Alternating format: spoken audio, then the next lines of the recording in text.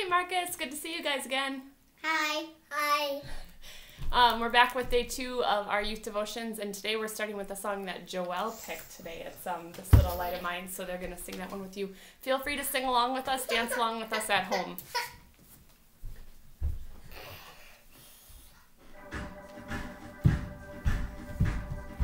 This little light of mine, I'm gonna let it shine. This little light of mine, I'm gonna let it shine. This little light of mine, I'm gonna let it shine. Let it shine, let it shine, let it shine.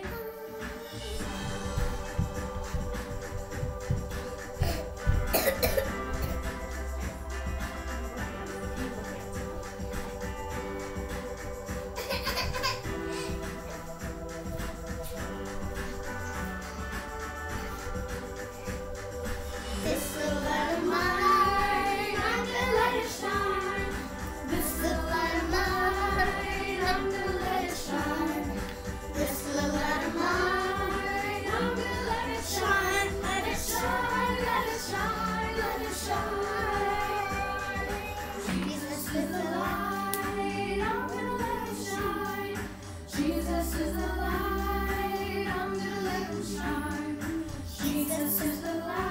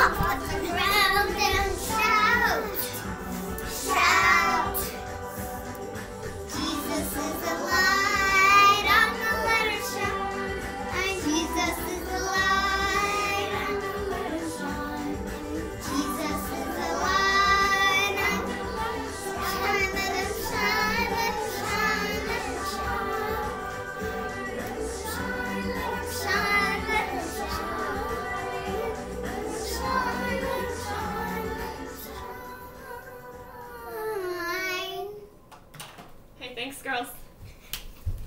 All right, we'll see you later, okay? I can just say bye. All right, hope you had fun dancing and singing along with them. Today, we are going to go back into the Jesus Storybook Bible. Yesterday, we read that first story, the intro, kind of showing us that hero, that prince, that baby connects the whole story of the Bible into one. And today we're going to be starting with the beginning, a perfect home. And if you want to read this after in the Bible, it's from Genesis 1 and 2.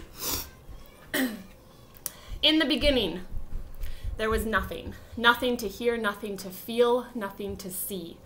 Only emptiness and darkness and nothing but nothing. But God was there, and God had a wonderful plan. I'll take this emptiness, God said, and I'll fill it up. Out of the darkness, I'm going to make light, and out of the nothing, I'm going to make everything. Like a mommy bird flutters her wings over her eggs to help her babies hatch, God hovered over the deep, silent darkness. He was making life happen. God spoke. That's all. And whatever he said, it happened. God said, "Hello, light," and light shone into the darkness. God called the light day and the darkness night. "You're good," God said, and they were. Then God said, "Hello, sea, hello, sky," and a great space opened up wide and deep and high. "You're good," God said, and they were. Then God said, "Hello, land," and there, splashing up through the oceans, came cliffs, mountains, sandy beaches. "You're good," God said, and they were. "Hello, trees," God said. "Hello, grass and flowers," and everything everywhere burst into life. He made buds bud, shoots shoot, flowers flower. "You're good," God said, and they were. "Hello, stars," God said. "Hello, sun, hello, moon," and whizzing into the darkness came fiery globes spinning around and around, whirling orange and purple and golden planets. "You're good," God said, and they were. "Hello, birds," God said, and with a fluttering and flapping and chirping and singing, birds filled the skies. "Hello, fish," God said, and with a darting and dashing and wriggling and splashing, fish filled the seas. "You're good," God said, and they were. Then God said, "Hello, animals," and everyone came out to play. The earth was filled with noisy noises, growling and gobbling and snapping and snorting and happy skerfuffling. "You're good," God said, and they were. God saw all that he had made, and he loved them, and they were lovely because he loved them. But God saved the best for last. From the beginning, God had a shining dream in his heart. He would make people to share his forever happiness. They would be his children, and the world would be their perfect home. So God breathed life into Adam and Eve. When they opened their eyes, the first thing they ever saw was God's face. And when God saw them, he was like a new dad. "You look like me," he said. "You're the most beautiful thing I've ever made." God loved them with all of his heart, and they were lovely because he loved them. And Adam and Eve joined in the song of the stars and the streams and the wind and the trees, the wonderful song of love to the one who had made them. Their hearts were filled with happiness, and nothing ever made them sad or lonely or sick or afraid. God looked at everything he had made. "Perfect," he said, and it was. But all the stars and the mountains and the oceans and galaxies and everything were nothing compared to how much God loved his children. He would move heaven and earth to be near them always.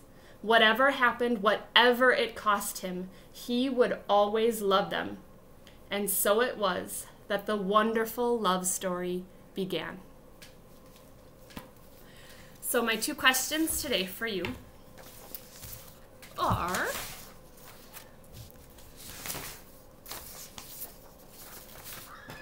here we go.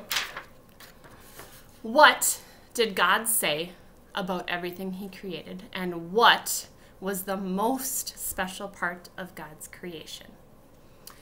When God made everything that he saw, each part of it, every single day, he stopped and he said, "It is good." And when God said it is good, that was perfect. When God created the world, there was nothing wrong with the world. There was no sin. Like this story said, no sadness, no loneliness. Everything was good. And even though all of it was good, all of it was perfect, the most special part of his creation was people, was Adam and Eve. And we are called his children. He made people special. He loved them specially. And it said he would never, ever stop loving them. For our prayers this week, I'm going to focus mostly on thank you prayers. I'll just say a short thank you prayer from something usually from the story. When we are done with this, if you want to say a thank you prayer with your family too, pick out something from your day or something from your week that you especially want to tell God thank you for, and talk to him together as a family. So if you want to fold your hands with me, we'll say our thank you prayer today. Heavenly Father, thank you for using your power to create such a beautiful creation. Thank you for putting the earth together with such care, such order and beauty, and thank you for putting special care into us, your children. Amen.